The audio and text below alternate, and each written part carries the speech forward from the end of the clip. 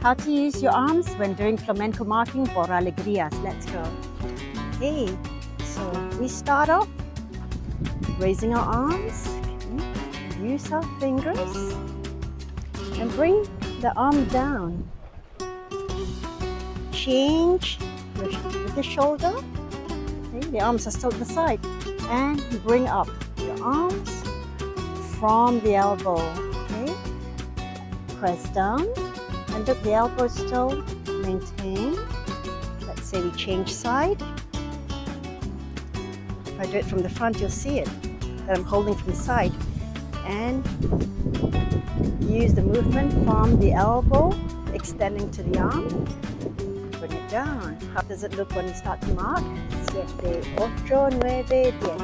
Un, dos, tres, cuatro, cinco, seis, siete, ocho, nueve, diez.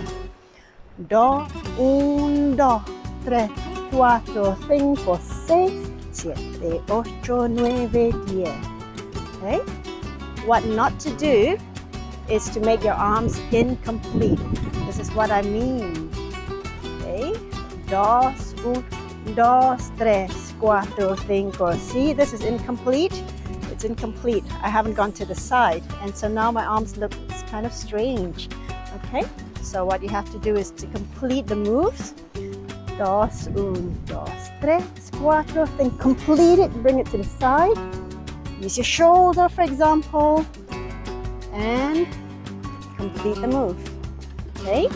All right, then you want to give it a little bit of dynamics so you're not always on the same height because it doesn't look so interesting. It looks a bit more academic. So you want to play and experiment with your body. Siete, ocho, nueve, diez. Un, dos, tres, cuatro, cinco.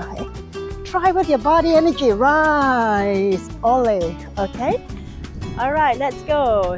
Seis, siete, ocho, nueve, diez. Cuando salgo de calle, me llevo sal. Pa donde no lo hay. Yo regala, prima yo regala. Cuando salgo de calle, me llevo sal, me llevo sal.